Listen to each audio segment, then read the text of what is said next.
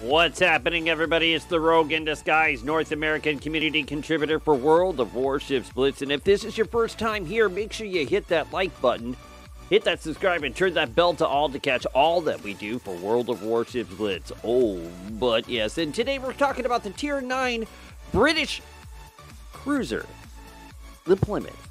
Oh, but yes. And let's dive right into it.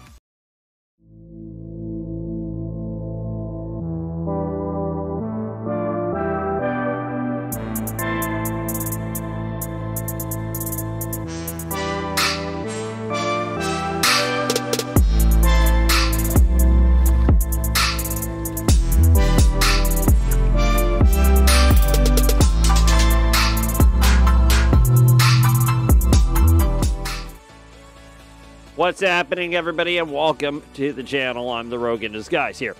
I hope your day is going really well. You guys need to check out the live streams on Facebook because it's really freaking cool stuff, because we do play various different types of content, anything from World of Warships Blitz to Call of Duty and Overwatch.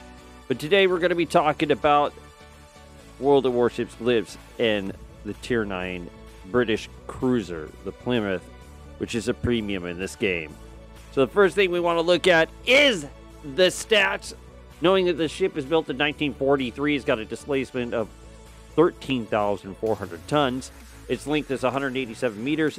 That's 21.5 meters wide, and it has 80,000 horsepower to push it through the waters. But let's talk about the in-game survivability. That's most important. 34,080 hit points, citadel protection of 10%, fire floating resistance at 12.5%, damage reduction at 7.5%, and torpedo damage reduction at 9%. Max speed is just under 31 knots. Time to full speed is just under 10 seconds. A little get up, a little go. Max traverse speed on the rudder is going to be just under 8 degrees per second, and time to turn is just under 8.5 seconds. Not too bad. Main guns, though, are 152 millimeter L/50 Mk23s and a 4x4 facet. Pretty good number of guns, 7.5 second reload time though. But you got a distance of 12.24 kilometers. Main battery armor piercing damage is 566 per round. And that's all you got. Yeah, armor piercing damage only. It's like a Fiji. Citadel damage rate of 150%, turret traverse speed of 11 degrees. Well, about 10.5 degrees per second. Not too bad. Torpedoes, though, are 533 millimeter, 47 seconds, almost 48 seconds to reload them. Not too bad. It's actually pretty dang quick. Torpedo range, I wish was always a little bit longer, but it's 7.80 kilometers. Torpedo damage of 3,599 per torpedo. Okay, not too bad. Chance of setting a flood is 15%. They do 62.52 knots, which is really fast. Torpedo tube traverse speed is going to be 27.5 degrees per second, so not too bad. Anti-aircraft armament. I mean, figure if you guys want to put a little something on the aircraft armament, you know, it wouldn't help it. It would help it a little bit, but not too much overall. Maybe like 10% on the lower water, whatever you guys do to do that. But the large caliber AE damage is going to be 177 at 3.30 kilometers. Small caliber AE damage of 212 at 2.10 kilometers.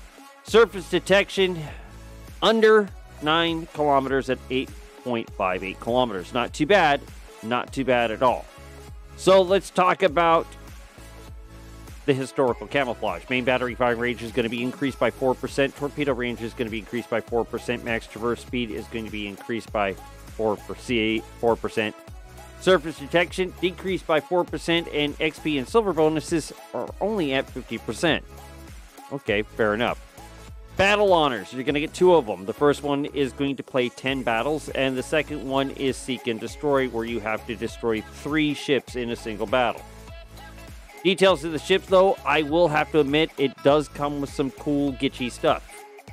You're going to get smoke, hydroacoustic sonar, and 2 charges of radar. Okay, so it makes the ship a little bit more viable in battle, other than being, you know, a weird Leander class, I guess. I don't know. You can fire those torpedoes singly. However, you only got 4 torpedoes in each side.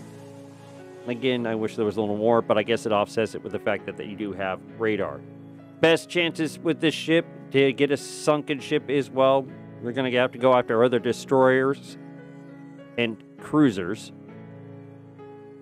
and take them out.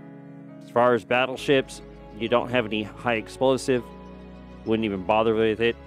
And personally, I think the ship is overall an okay ship for what it is. I'm not mad at it, but it is what it is. I do find it, though, sometimes it's a little tough to turn unless you put on the equipment to make the turning a little better. I do recommend that you put it in the third slot, steering gear modification number 2. If you want to do double rudder, that's fine, but I do find that propulsion modification number 1 makes the time a little easier.